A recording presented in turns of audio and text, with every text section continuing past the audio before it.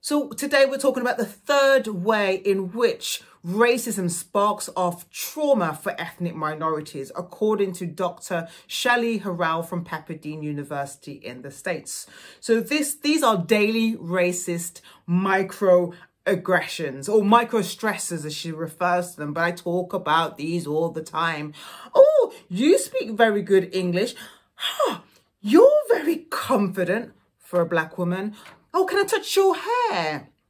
Oh, did you go to university?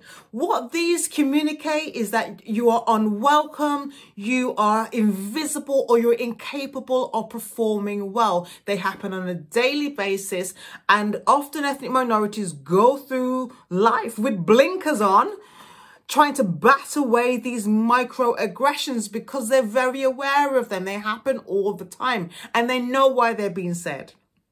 So again, that evokes various emotions. Oh, I should have said something because that was so rude of so-and-so to say that. But if I say something, they're going to think I'm calling them racist. And so that can then lead ethnic minorities to feel stressed, feel anger, and all of this is traumatic. And that's what we're getting at. There's many different ways in which racism evokes that, and microaggressions are just unfortunately one way in which that happens.